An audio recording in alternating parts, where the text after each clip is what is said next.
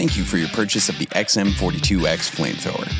This video will outline the proper setup and safety precautions to get you locked, loaded, and ready for all the flame-related shenanigans. Be sure to follow along closely and read the included manual for further information and troubleshooting. So let's unbox this sucker.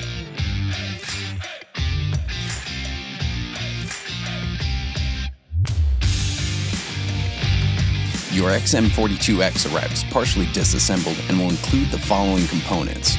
Main XM42X body with drop grip pre-installed, lithium battery and charger, top grip, dip tube, adapter tool, multi-position foregrip, and of course, the manual.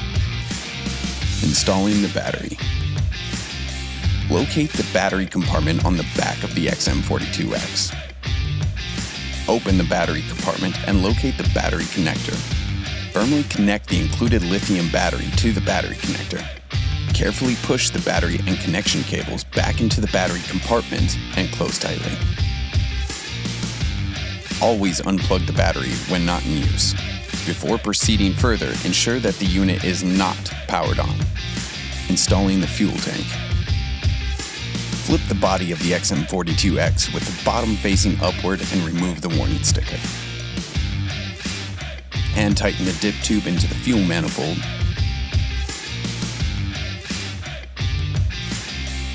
Slide the adapter tool over the dip tube and firmly tighten the dip tube into place. Fill your fuel tank with either unleaded gasoline or a gasoline-diesel mixture. Unapproved fuels may not have been tested and could damage the O-ring or fuel pump. Do not fill the fuel tank past the max fill line, shown here. With the fuel tank on a solid surface to avoid spills, and the dip tube already installed, mount the XM42X body, dip tube first, into the fuel tank. Screw the fuel tank tightly into the fuel manifold. Your XM42X flamethrower is now fully set up and ready for use. Installing the top grip. If the dip tube is already installed, remove it using the adapter tool.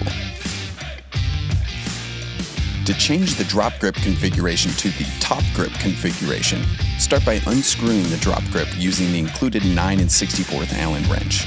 Note that you will use the same screws to install the top grip. Slowly lift the drop grip off the body of the XM42X. Carefully unplug the drop grip jack and set it aside. Plug in the top grip jack. Reinstall the screws, securing the top grip to the body. You can now attach the fuel tank without the need of the dip tube.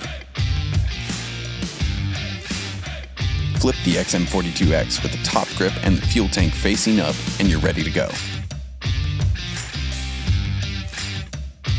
You can attach the multi-position foregrip in whichever position is most comfortable for you. Alternate configurations. To attach an accessory like the XM42 Ultralight backpack, remove the fuel tank from the XM42X fuel manifold.